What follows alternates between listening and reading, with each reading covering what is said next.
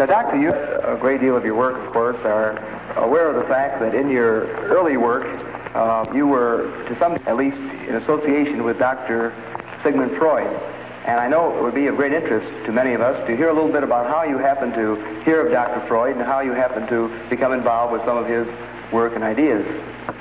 Well, as a matter of fact, it was in the year 1900, in December, soon after Freud's book about dream interpretation had come out, that I was asked by my chief, Professor Bleuler, to give a review of the book.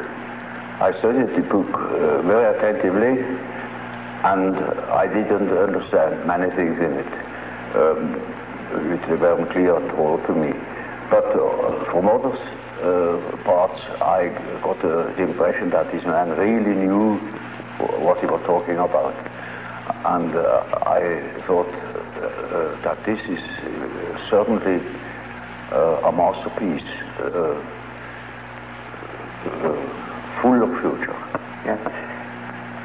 I had no idea then of ideas of my own. I was just it was just when I began my career as an assistant in the psychiatric clinic. And then I began with experimental psychology or psychopathology.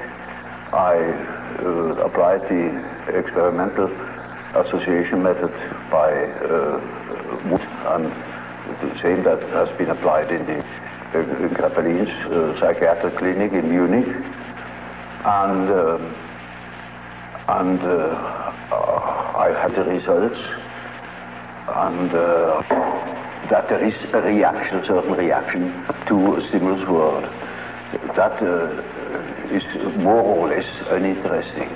But the interesting thing is why people could not react to certain stimulus words, or in an entirely inadequate way.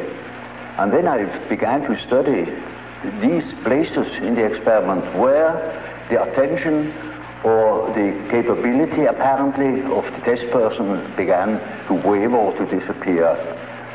And I found soon out that it is matter of intimate personal affairs people were thinking of, or which were in them, even if they momentarily did not think of them, when they were unconscious, with other words, that nevertheless an inhibition came from the unconscious and hindered the expression in speech.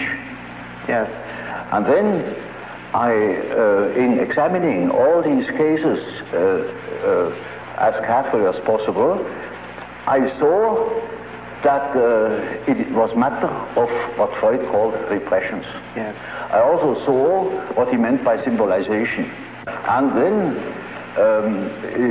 I wrote a book about the psychology of dementia precox, it was called, now schizophrenia. Yes.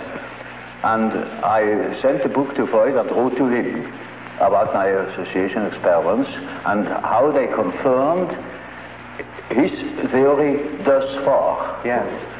And that is how it began, my friendship with Freud began. Yes. Now, one of the, of course, very fundamental ideas in the original psychoanalytic theory was Freud's conception of the libido as sort of a broad psychic sexual energy. Well, you see, in the beginning, I had naturally certain prejudices against his conceptions. And after a while, I overcame them. I could do that from owing to my biological training. Yes. And I could not deny the importance of the sexual instinct, you know. Yes. But later on, I saw that it was very one-sided. Because, you see, man is not only governed by the sex instinct, there are other instincts as well. For instance, in biology, you see, the nutritional instinct is just as important as the sex instinct. Also, in primitive societies, sexuality plays a role much smaller than food. Food is the all-important interest and desire. Yes. Sex, that is something they can have everywhere. They are not shy. But the food is difficult to obtain, you see? Yes, yes. And so it is the main interest. Yes. And then in other societies, for instance, in civilized societies, the power drive plays a much greater role than sex. Yes. For instance, there are many big businessmen who are impotent, even, because their whole energy is going into money making. Yes.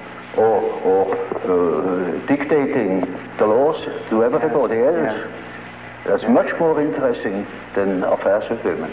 So, you see, the inferior Dr. Adolf, the younger, the weaker, naturally had a power complex. Yes. He wanted to be the successful man. Freud was a successful man. He was on top, and so he was interested only in pleasure, in the pleasure principle, and while Adolf was interested in the power drive. Sure enough. I see. In other words, you feel that it's sort of a function of his own personality to some degree. Yeah, it is quite natural. You see, it is one of the two ways how to deal with reality.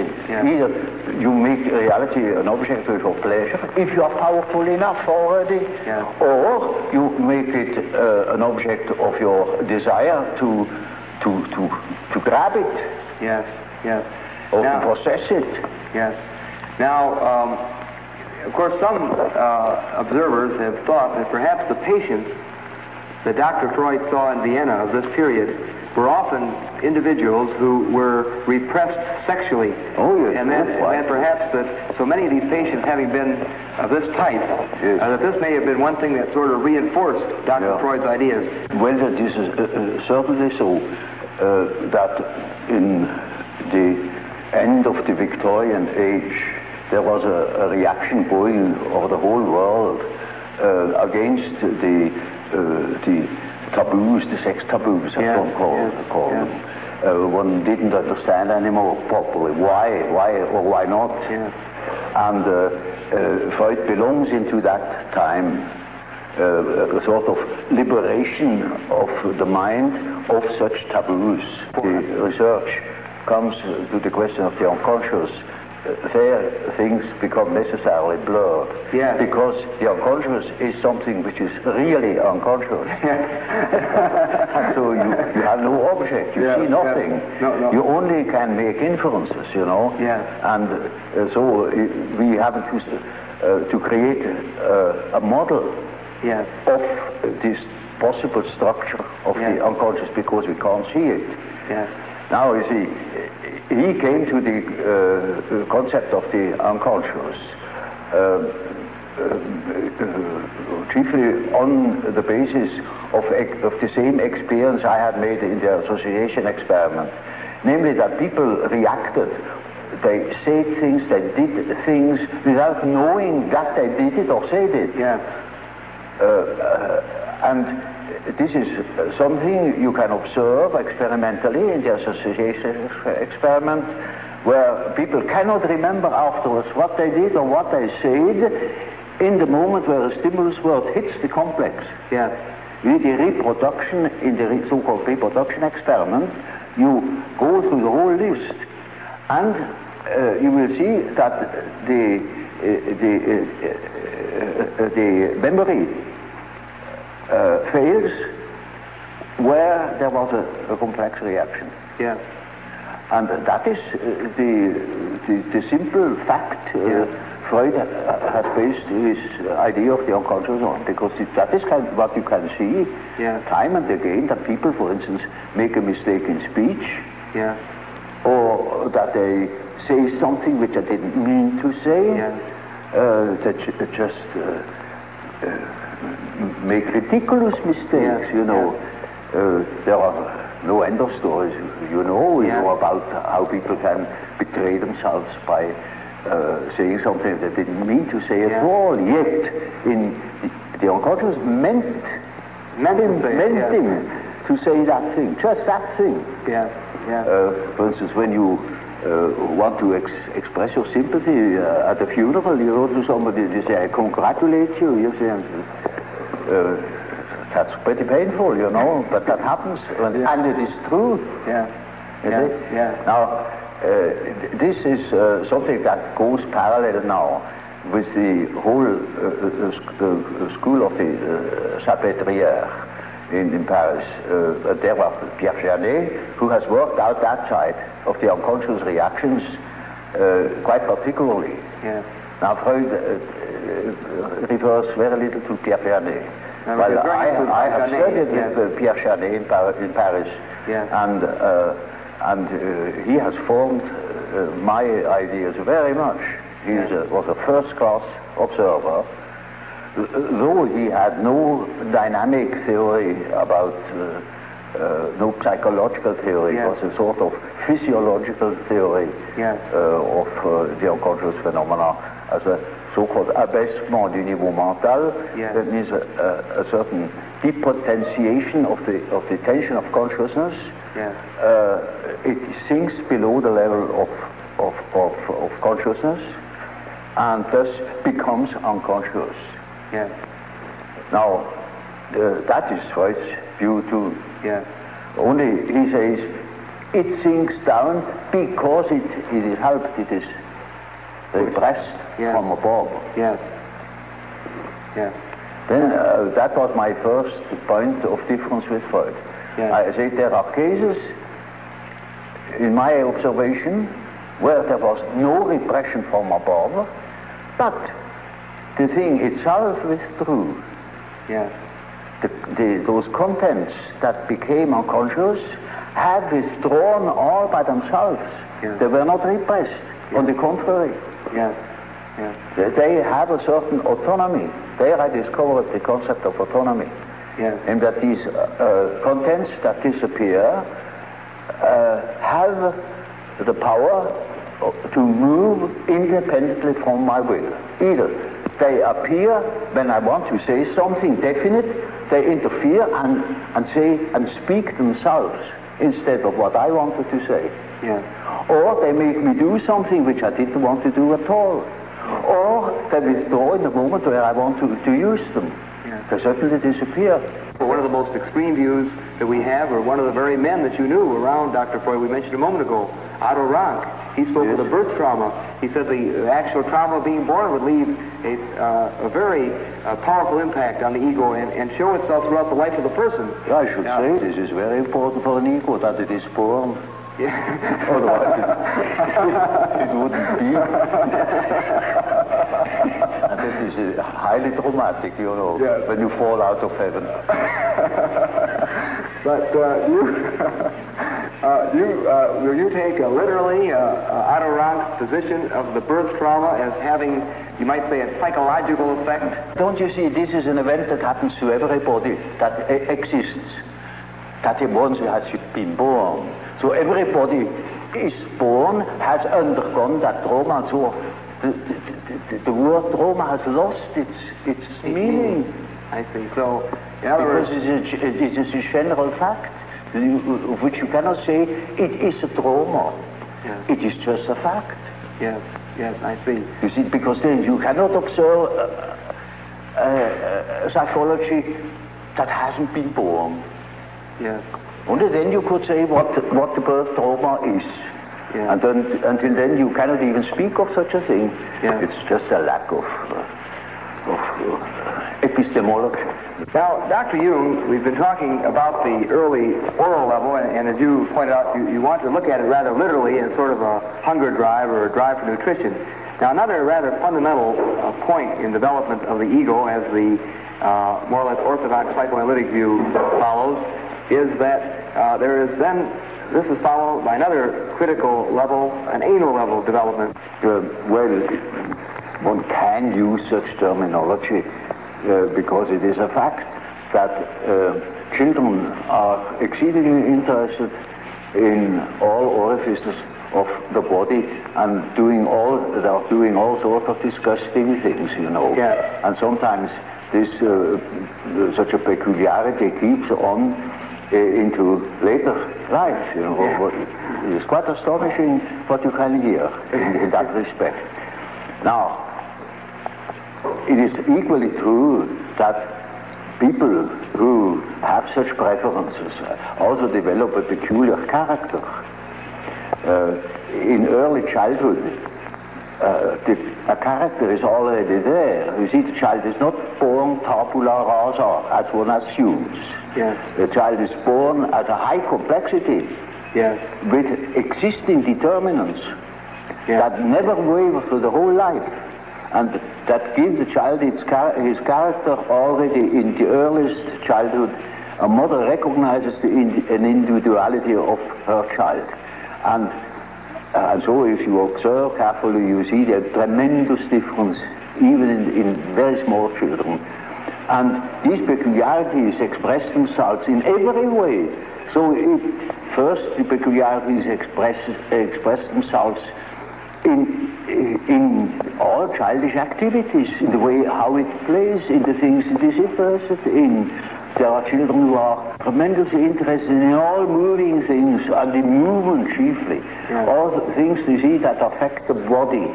And so they are interested in what the eyes do, what the ears do, how far you can bore into the nose with your finger, yeah. You know. They will do the same with the anus.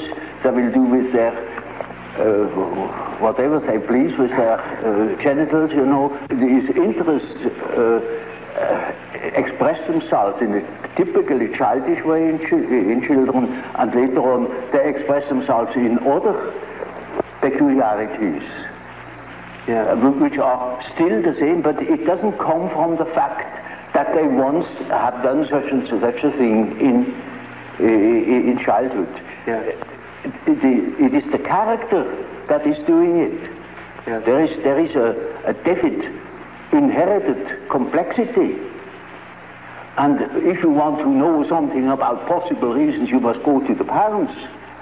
So in any case of a child's neurosis, I go back to the parents and see what there is going on, you know, because children have no psychology of their own, literally taken.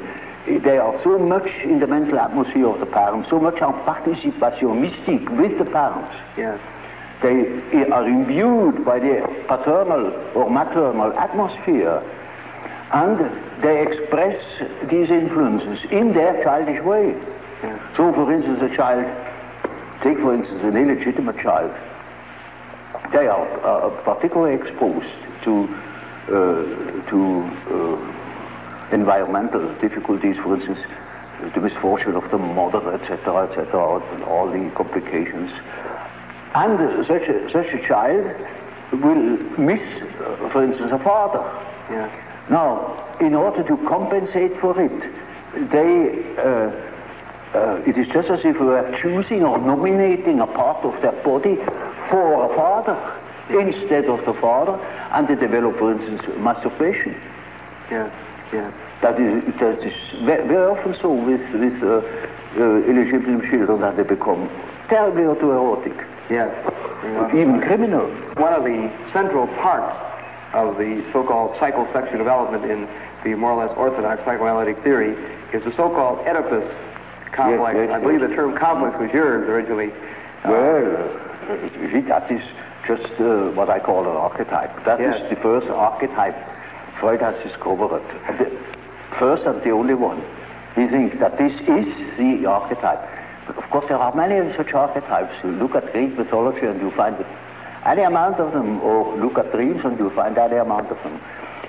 But incest was so impressive to him that he even has chosen the term Oedipus complex, because that was one of the outstanding examples of an incest complex. Yeah. And it is only the masculine form, mind you, because women have an incest complex too, but there it is not an Oedipus.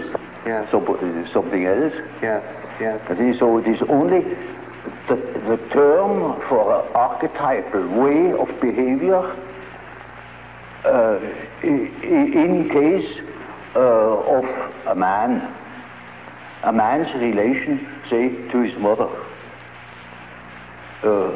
It also means to the daughter, because whatever he was to the mother, he will be it to the daughter too.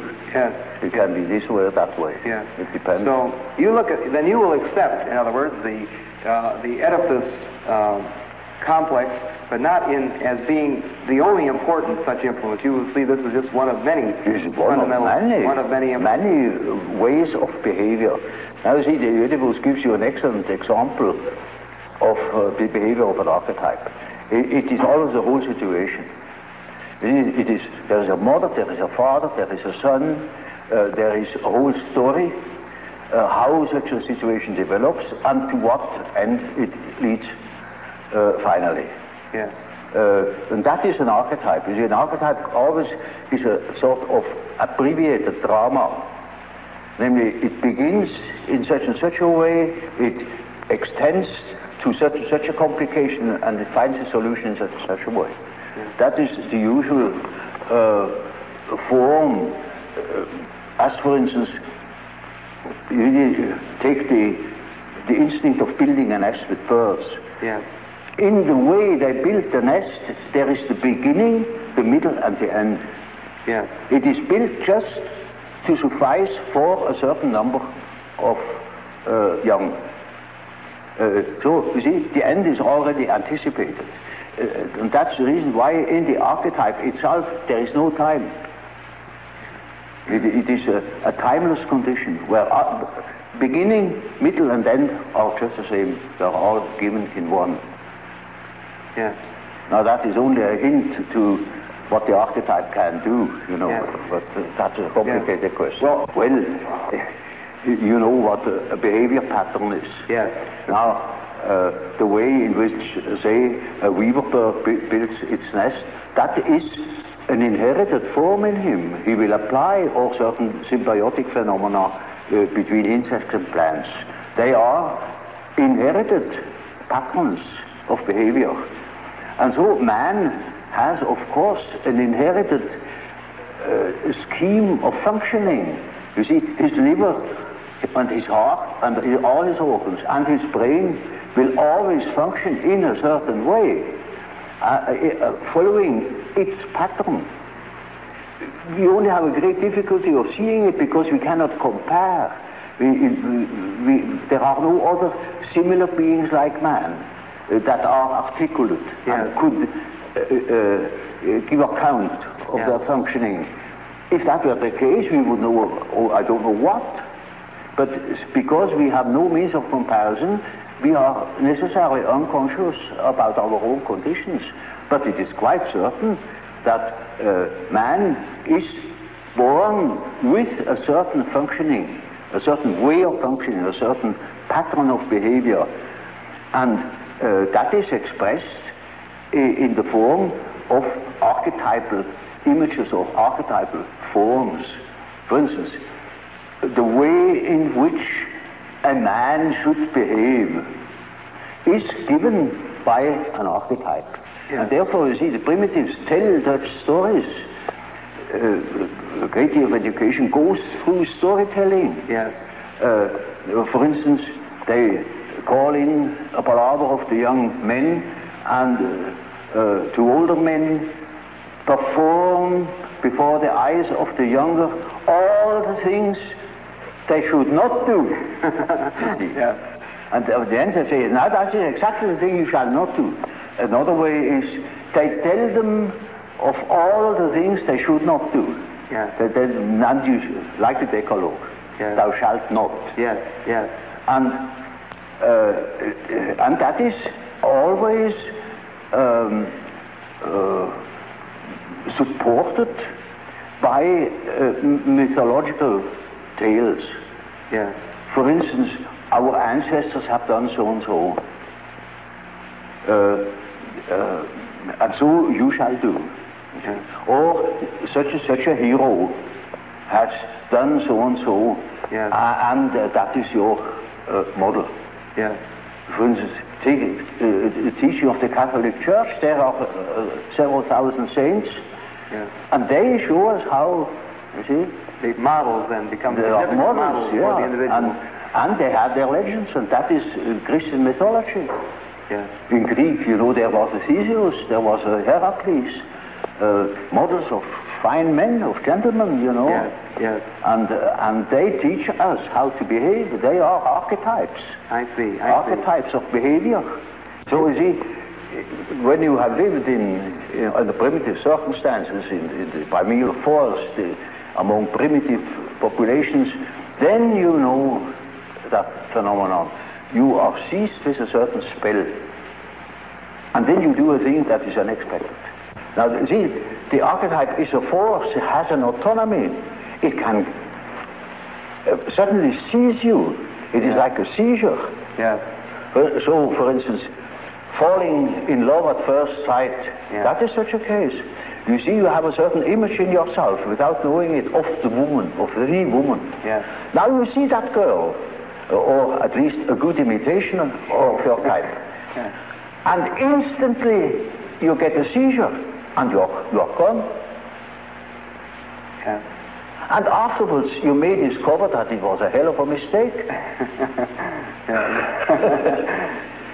Or you see, a man is quite capable, he's intelligent enough to see that that woman of his choice, as one says, not no choice, he has been captured. Yeah. You know, he sees that she is no good at all, that she is a hell of a business. And he tells me so, and he said, for God's sake, doctor, help me to get rid of that woman. He can't. He's like clay in her fingers. And that is the archetype. That is the so-called archetype of the anima. Yeah. He thinks it is all his soul. Well, you know, that is a bit complicated, you know. The anima is an archetype form expressing the fact that a man has a minority of feminine or female genes. Yeah. And that is something that doesn't disappear in him, that is constantly present, and it works as a female in a man. Therefore, already in the 16th century, the humanists have discovered that man has an anima. I see. And that each man carries his female with himself, they say it. Yeah. And so you that can't... is not a modern invention. Yes. So now you see, the same is the case with the animus. That is a masculine image in a woman's mind, which is not sometimes quite conscious, sometimes it is not conscious, but it is called into life the moment that woman meets a man who says the right things. I see. And then because he said it is all true, and he is the fellow. Yes. No matter what he is. Yes. So, to infer something... Those are particularly well-founded archetypes, those two. And there you can lay hands on the basis, as it were, of the archetype. They are exceedingly well defined. Oh, Dr. Jung, we have been discussing in some detail some of the factors in the development of the personality of the individual, and you have very kindly elaborated for us on some of your fundamental concepts. I wonder if you would mind telling us a little bit about how you construe this term, persona. Well, this is a practical concept we need in elucidating people's relation. I noticed with my patients, particularly with people that are in public life, that they have a certain way of presenting themselves. For instance, take the doctor. He has a certain way. For instance, he has good bedside manners, and he behaves as one expects a doctor behaves. He may even identify himself with it and believe that he is what he appears to be. Yeah.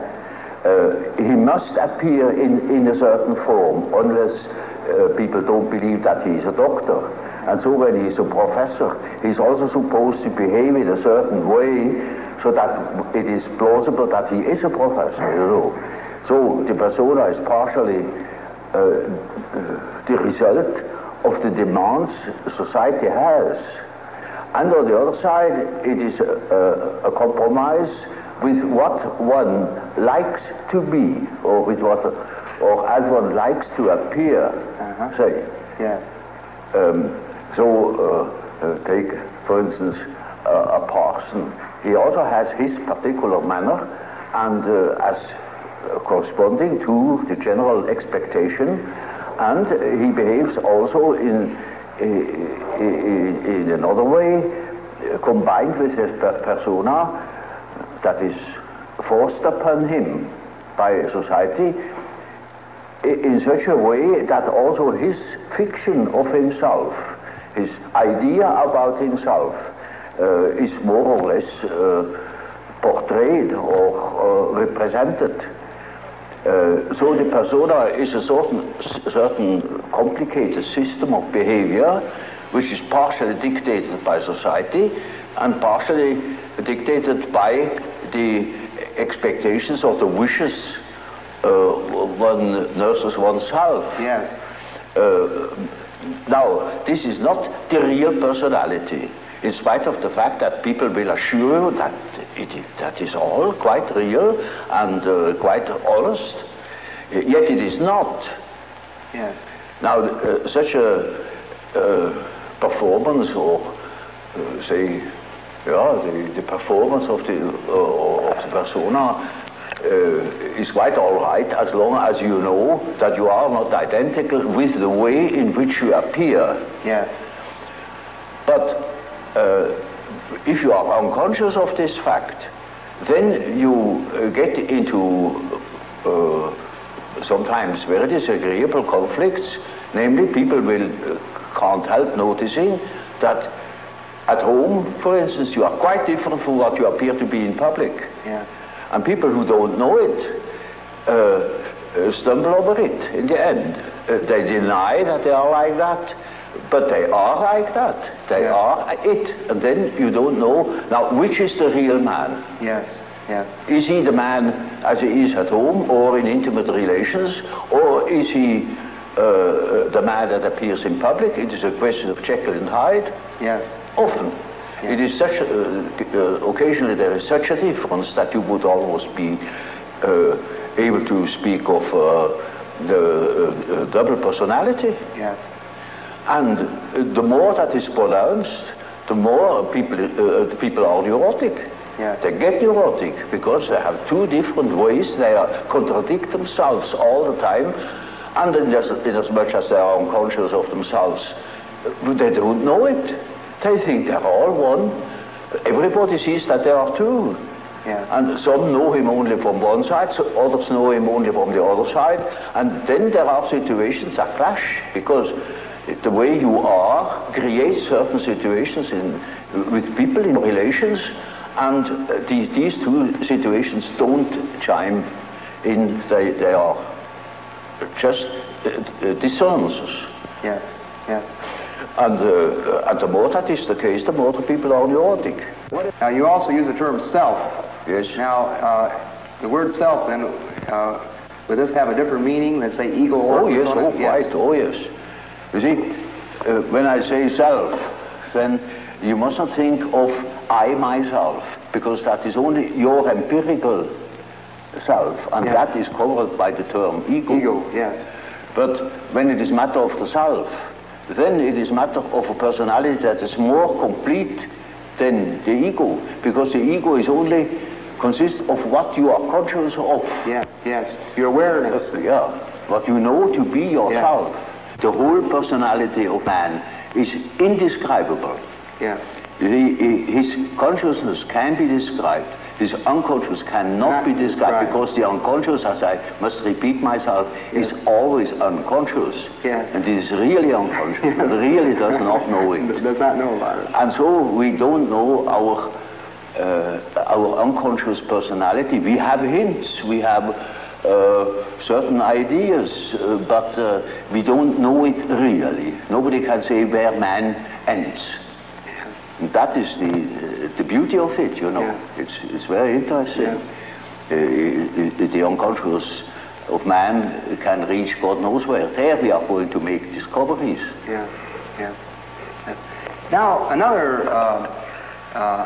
set of ideas center around the terms introversion and extroversion. It's simply practical because there are certain people who definitely are more influenced by their surroundings than by their own intentions. While there are other people who are more influenced by the subjective factor. Now you see, the subjective factor, that's very characteristic, was understood by Freud as a sort of pathological autoerotism. Yes, yes. Now this is a mistake. You know, we have, the psyche has two conditions, two important conditions. The one is the environmental influence, yes. And the other is the given fact of the psyche as it is born. The psyche is by no means tabula rasa. We are a definite mixture and combination of genes, and they are there from the very first moment of our life. And they give a definite character, even to the little child. And that is a subjective factor, looked at from the outside. Now, if you look at it from the inside, yes, then it is just so as if you would observe the world.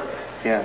When you observe the world, you see people, you see houses, you see the sky, you see tangible objects.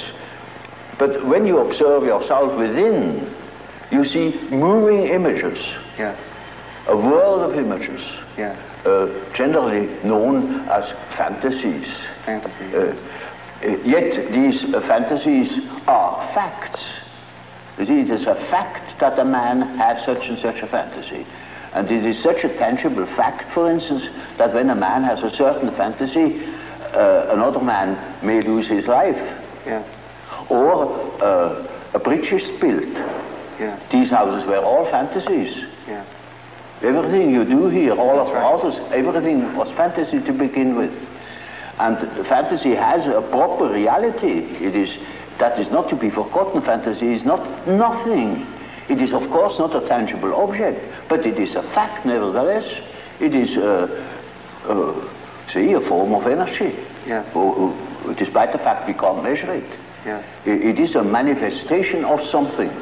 Yes. And that is a reality. That is just a reality as, for instance, the peace treaty of Versailles or something like that. Yes. It is no more. You can't show it. Yes. But it has been a fact. Yes. Yes. And so the psychical events are facts, are realities.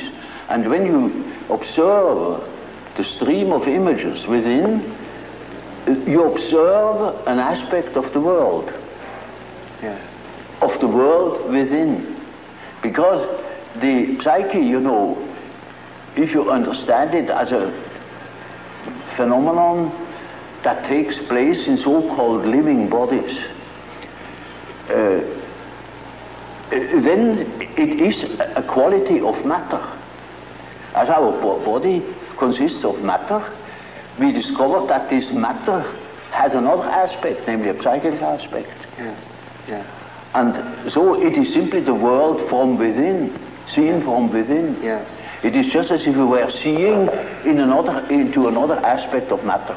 And so, you see, the man who is going by the external world, by the influences of the external world, say society or perceptions, sense perceptions, thinks that he is more valid, you know, because this is valid, this is real. And the man who goes by the subjective factor is not valid because subjective factor is nothing.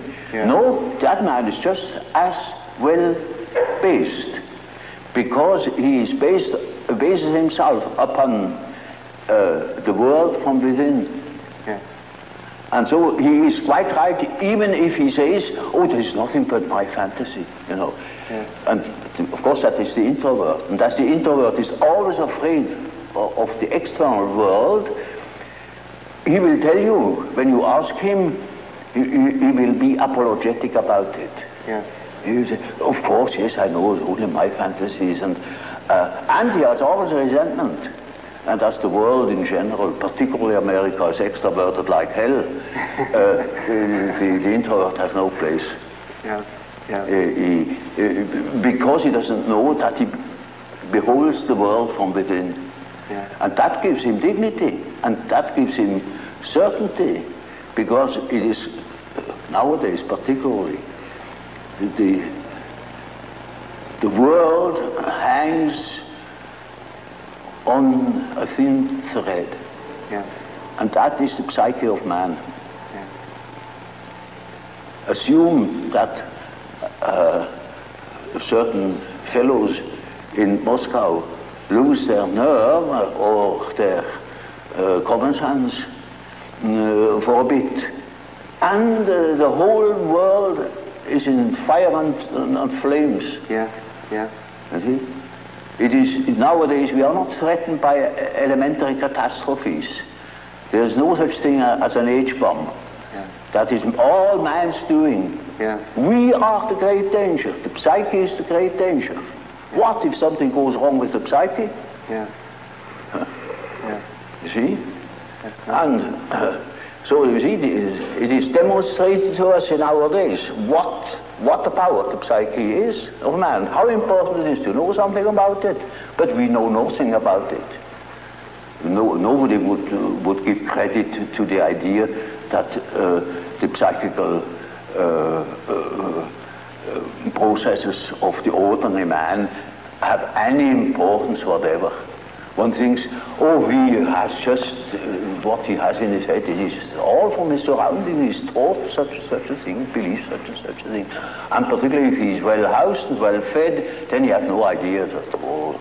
Yeah. And that's the great mistake. Yeah.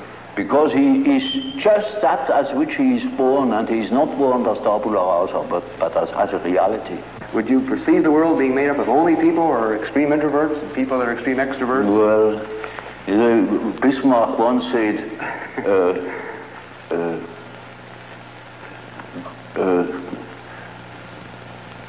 God may protect me against my friends. With my enemies, I can deal myself alone. You know how people are. They catch a word, and then everything is schematized along that word. There is no such thing as a pure extrovert or a pure introvert. Yeah. That such a man would be in the lunatic asylum. Those are only terms to designate a certain penchant, a certain tendency. For instance, the tendency to be more influenced by environmental influences or more influenced by the subjective factor. That's all. Yes. And you see, there are people who are very well balanced and are just as much influenced from within as they are from without, yes. or just as little. Yes, yes. And so with all the finer classifications, you know, yes. they are only sort of point de repère, points for orientation. My whole scheme of typology is merely a sort of orientation, namely there is such a factor as introversion, there is such a factor as extroversion. The classification of individuals means nothing at all. This is only the instrumentarium, yes. for the practical psychologists, yes. To explain, for instance, a husband to a wife, or for instance, it is very often the case, one could almost say, it is almost the rule, but I don't want to make too many rules, in order not to be schematic, yeah. That an introvert marries an extrovert for compensation, or another type marries the counter type to complement himself, for instance. Well, Dr. Jung, of course, tied in with your typology and quotation version, we, of course, know of your concepts of thinking, feeling, sensation, and intuition. Well, there is quite a simple explanation of these terms, and it shows at the same time how I arrived at such a typology. Namely, sensation tells you that there is something. Thinking, roughly speaking, tells you what it is. Feeling tells you whether it is agreeable or not, to be accepted or not, accepted or rejected. Yes. And intuition, now there is a difficulty. Yes. You don't know ordinarily how intuition works.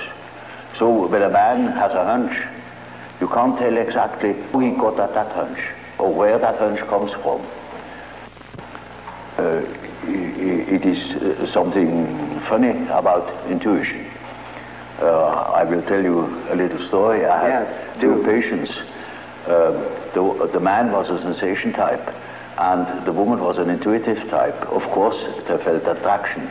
And so they took a little boat and went out to the Lake of Zurich. And there were those birds that dive after fish, you know. Yeah. And then after a certain time they come up again, and you can't tell where they come up. And so they began to bet who was the first to see the bird. Now, you would think that the one who observes reality very carefully, the sensation type, would of course win out. Yeah. Not at all. The woman won the bet completely. Yeah. She was beating him on all points. Yeah. Because by intuition she knew it before. I see. Now, how is that possible? Yeah. Well, sometimes, you know, you can really find out how it works by finding the intermediate links. You see, it is a perception by intermediate links, and you only get the result of that whole chain of associations. Yes.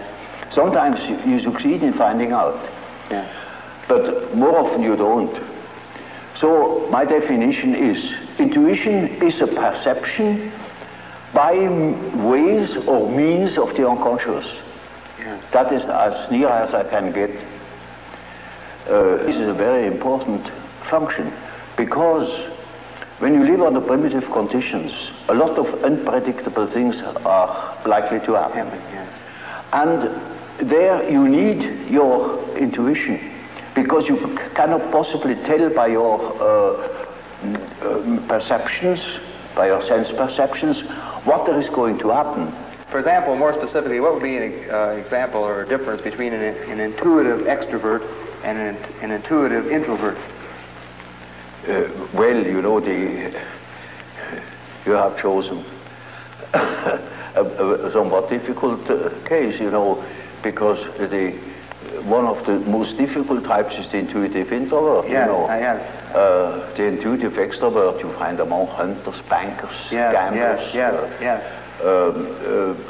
That is quite understandable. Yes. But the introvert the introverted variety is more difficult, because he has intuitions as to the subjective factor, namely the inner world. Yes. And of course that is now very difficult to understand, because what he sees are most uncommon things, and he doesn't like to talk of them. Yes. If he's not a fool, because he would spoil his own game by telling what he sees, because people won't understand it. Yeah. For instance, once I had a patient, a young woman, about 27 or 8, and her first words were, when I had seated her, she said, "You know, doctor, I come to you because I have a snake in my abdomen." I said, "What?" Yes, a snake, a black snake, coiled up right in the bottom of my abdomen. And I must have made a rather bewildered face at her. And she said, "You know, I don't mean it literally, but I should say it was a snake. It was a snake." You see? Now, you see, our further conversation a little later was that she said, that was about in the middle of our treatment that only lasted for 10 consultations. She had foretold me, I come 10 times, and then it's all right. I said, how do you know? Oh, I got a hunch, she said. Yeah. And really, about the 5th or 6th hour, she said, Doctor, I must tell you, the stake has risen. It is now about here. Hunch. And then, on the 10th day, I said, now, this is our last hour. And do you feel cured? And she said, beaming, she said, you know, this morning, it came up and came out of my mouth, and the head was golden. And those were her last words. Now, you see, that same girl, when it comes to reality, she came to me because she couldn't hear the step of her feet anymore. Yeah. Because she walked on air. Yeah. Literally. Yeah. She couldn't hear it, and that frightened her. And when she came to me, I asked her for her address. And then she said, oh, pension so-and-so. Well, it is not just called pension, but it is a sort of pension. And it is, I never had heard of it. Yeah. And I said, no, I'm curious, I never have heard of that place. Well, it's a very nice place, he said. You're curious enough, there are only young girls there, very nice and very lively young girls. And they have a merry time. I often wish they would invite me to their merry evenings. And I said, but they amuse themselves all alone. Said, oh no, there are plenty of young gentlemen coming in, and they have a beautiful time, but they never invite me. It turned out that it was a private brother. Yes. And she was a perfectly decent girl, you know, of a very good family, not from here. She had found that place, I don't know how. And she was utterly unaware that those were all prostitutes. I said, for heaven's sake, you fell into a very dark place. You hastened to get out of it. You see, that was her sensation. Yeah. See, she didn't see reality, but she had hunches like anything, and they came off. Yeah. Now, you see, such a person cannot possibly speak of her experiences. Yes. Because everybody would think she's absolutely crazy. Yeah. I myself was quite shocked when I thought, for heaven's sake, is that case a schizophrenia? Yeah. Because you don't hear that kind of speech. Right. But she assumed that the old man, of course, knows everything, and he even doesn't understands such kind of language. Yeah. So you see, if when the intuitive, the introverted intuitive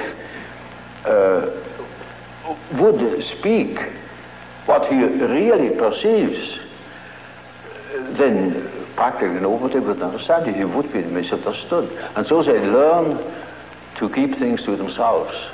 And you hardly ever hear them talking of these things. That is a great disadvantage. But it is an enormous advantage in another way. Not to speak of the experience they gather in that respect, but also in human relations. For instance, they come into the presence of somebody they don't know. And certainly they have inner images. And those inner images give them a more or less complete information about the psychology of the partner. Yes. You know, that is, but the case can also happen that they come into the presence of somebody whom they don't know at all, not from Adam, and they know an important piece out of the biography of that person. Yes, yes. And are not aware of it, and tell the story.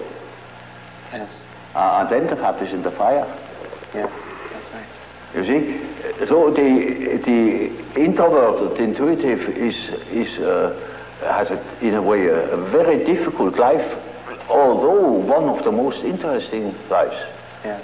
But it is difficult often to get into their confidence. It's just a sort of a skeleton to which you have to add the flesh, or say it is a country mapped out, you know, by triangulation points. And that doesn't mean the country consists of triangulation points. Yeah. That is only in order to have an idea of the distances. Yes. And so it is a means to an end. It only makes sense, such a scheme, when you deal with practical cases.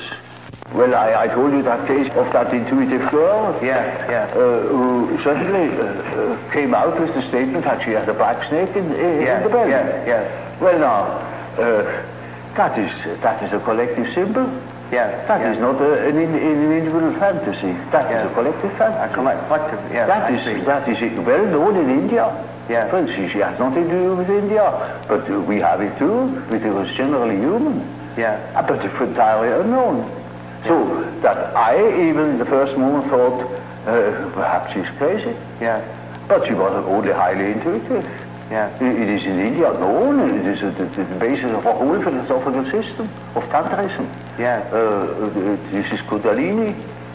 Kundalini serpent. I see. You see? And that is something known to some few specialists. Generally it's not known that we have a serpent in the abdomen. But that is a collective, you see, that is a collective dream, or a collective fantasy. It may be, you know, that what the unconscious has to say is so disagreeable that one prefers not to listen. And in most cases, people would be probably less neurotic if they could admit the things, because these things are always a bit difficult or disagreeable or inconvenient or something of the sort. So there is always a certain amount of repression, but that is not the main thing. The main thing is that they are really unconscious. And you see, if you are unconscious about certain things that ought to be conscious, then you are dissociated. And then you are a man whose left hand never knows what the right is doing, and counteracts or interferes with the right hand. Now such a man is hampered all over the place. See, then we have the problem. That is the problem for an intellectual man. And then I say, now, you see, you don't know, you have no answer. I have no answer. Now what are we going to do? I say, now we must see what you dream. Because the dream is a manifestation of the unconscious side. Now he never had heard of the unconscious side. So I must explain to him that he has an unconscious, and that the dream is a manifestation of it, and if we succeed in analyzing the dream, we might get an idea about that power that makes him think like that. I see. In treatment, for instance, in the treatment of neurosis, you have to do with that personal unconscious for quite a while. And then only dreams come that show that the collective unconscious is touched upon. Now, as long as there is material for personal nature, you have to deal with the personal unconscious. But when you get to, say, to a question, to a problem, which is no more merely personal, but also collective. You get collective dreams. And then we are there where we can begin with the observation of the unconscious. And then, day by day, one goes on by the data the unconscious produces. You see, we discuss the dream, and that gives a new surface to the whole problem. And he will have another dream, and the next dream gives again an answer, because the unconscious is in a compensated relation to consciousness, and after a while we get the full picture. And if he has a full picture and has the necessary moral stamina, well, then he can be cured. I see. But in the end it is a moral question whether a man applies what he had learned or not. There is a sort of typical way in which the integration of consciousness takes place. Namely, the average way is that through the analysis of dreams, for instance, you become acquainted with the contents of the unconscious. I already told you this, to begin with, all personal material. Yes. Subjective questions, questions of the individual's difficulties in adapting to environmental conditions, and so on. Yes. Now, it is a regular observation that when you talk to an individual, and this individual gives you insight into its inner preoccupations, interests, emotions, in other words, hands over his personal complexes, then you get slowly and nilly-willy into the situation of a sort of authority. Yeah. A point of, you become a point of reference. You know you are in possession of all the important items in a person's development. I remember, for instance, I analyzed a very well-known American politician, and he told me, oh, any amount of the secrets of his trade. And suddenly he jumped up and said, by God, what have I done? You know, you get $1 million for what I have told you now. And I said, well, I'm not interested. You can sleep in peace, I shall not betray you. I'll forget it within a fortnight. Now, you see, that shows that the things people hand out are not merely indifferent things. When it comes to something important, emotionally important, then they hand out themselves.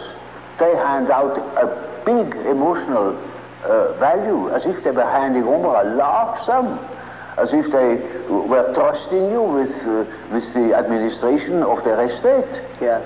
And they're entirely in your hands. Yes. Often, you know, I hear things, well, that could ruin those people utterly if it's publicly known. Or it would give me, if I should have any blackmailing tendencies, unlimited power to blackmail them. Now, you see, that creates an emotional relationship to the analyst. And that is what Freud called the transference. Yes. Which is a central problem of analytic psychology. It is just so as if these people had handed out their whole existence, and that can have very peculiar effects upon the individual. Either they hate you for it or they love you for it. Yeah. But you are not indifferent to them. And there is then a sort of emotional relation between the patient and the doctor. Yes. Now, you know, when you hand out such materials, then these contents are associated with all the important persons in the life of a patient. Now, the most important persons are usually father and mother. Yeah. That comes up from childhood. The first troubles are with the parents as a rule. So, in handing over your infantile memories about the father or about the mother, you hand over also the image of father and mother. Then it is just as if the doctor had taken the place of the father, even of the mother. I had quite a number of male patients that called me Mother Jung, because they handed over the mother to me, curiously enough. But you see, that's quite irrespective of the personality of the analyst. It is simply disregarded. He functions as if he were the mother, or he functions as if he were the father, the central authority. And now that is what one calls transference. That's a case, a particular case of projection. Now, Freud doesn't exactly call it projection; he calls it transference. That is an allusion to the old and superstitious idea of handing over a disease, transferring a disease upon an animal, or handing over the sin upon a scapegoat, and the scapegoat takes it out into the desert and makes it disappear. So they hand over themselves in the hope that I can swallow that stuff and digest it for them. And so I am in loca patis and have a high authority. Naturally, I am also persecuted by the correspondent resistances, by all the manifold emotional reactions they have had against their parents. Now, that is the stuff you have to work through first in analyzing the situation, because a patient in such a condition is not free. He is the slave. He's utterly dependent upon the doctor, like a patient with an open abdomen on the operation table. He is in the hands of the surgeon for better or worse. And so the thing must be finished. And so we had to work through that condition in the hope that we arrive in a situation where the patient is able to see that I'm not the father or not the mother, that I am an ordinary human being. Now, everybody naturally should assume that such a thing would be possible.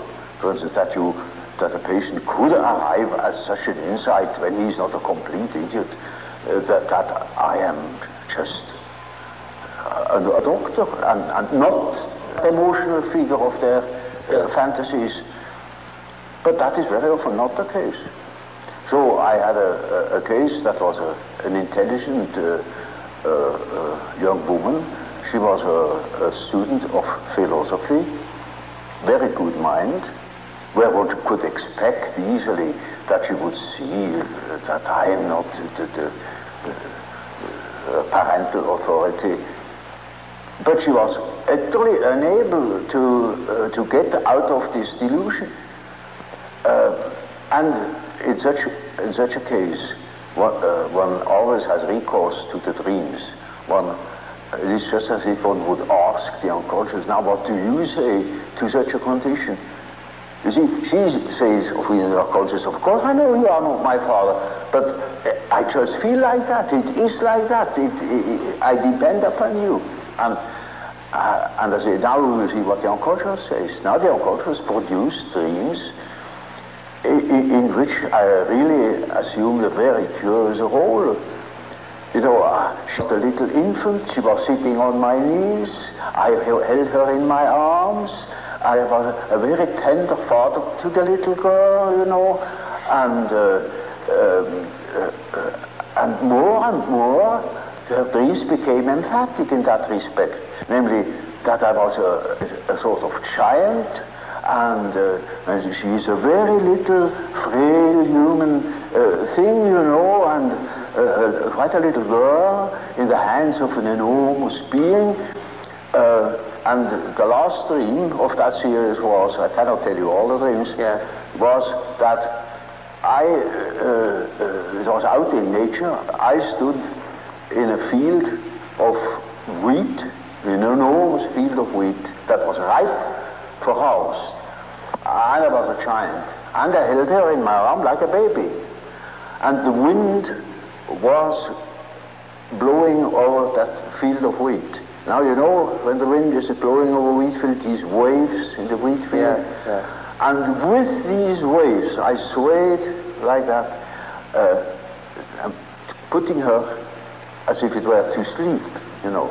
And she felt as being in the arms of a god, of the Godhead. Mm-hmm. And I thought, now the harvest is ripe. Yes. And I must tell her. And I told her, you see, what you want and what you project into me, because you are not conscious of it, is you have the idea of a deity you don't possess. Therefore you see it in me. Yes. That clicked. Mm. Because, you know, she had a rather intense religious education. Of course, it all vanished later on. Yes. And something disappeared from her world. The world became merely personal, and that religious conception of the world was non-existent, apparently.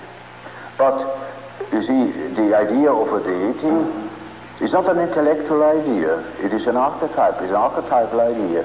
Therefore, you find it practically everywhere under this or another name. You know, even if it has the name Mana, it is an all-powerful, extraordinary effect or quality, even if it's not personal at all. And so she suddenly became aware of an entirely heathenish image. Yes. That comes fresh from the archetype. She had not the idea of a Christian God or of an Old Testament Yahweh. It was a heathenish God, you see, a God of nature, of vegetation. He was the wheat himself. He is the spirit of the wheat, the spirit of the wind. And she was in the arms of that Numen. No. Now, that is the living experience of an archetype. Now, that made a tremendous impression upon that girl, and instantly it clicked. She saw what she really was missing, that missing value that was in the form of a projection in myself and made myself indispensable to her. Yes. And then she saw it is not indispensable, because it is, as the dream says, she is in the arms of that archetypal idea. Now that is a luminous experience, you see.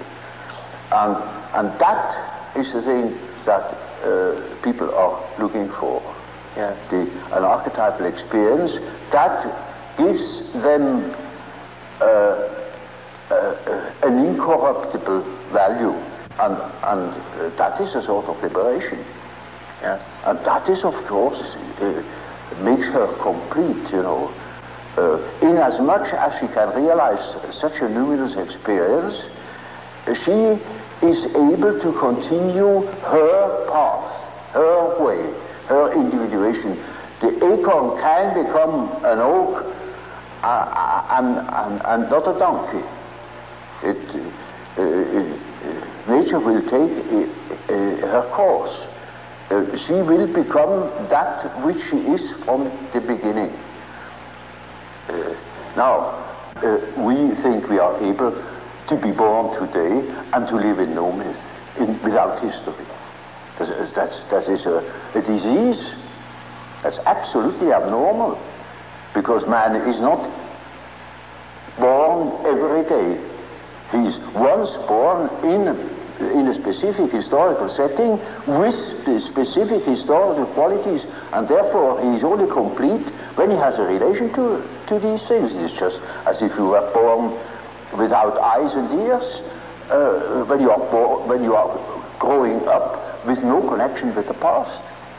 From the standpoint of natural science, you need no connection with the past. You can wipe it out. Yes, yes. And that is a mutilation of the human being. Now I saw, through my practical experience, that this kind of proceeding had a most extraordinary therapeutical effect. And so you see, in our days, we have such and such view of the world, such and such a philosophy, but in the unconscious we have a different one. And that we can see through the example of the alchemistic philosophy that behaves towards the medieval consciousness exactly like the unconscious behaves to ourselves. And we can construct or even predict our the unconscious of our days when we know what it has been yesterday. Now that is, with a few words, the development of my ideas.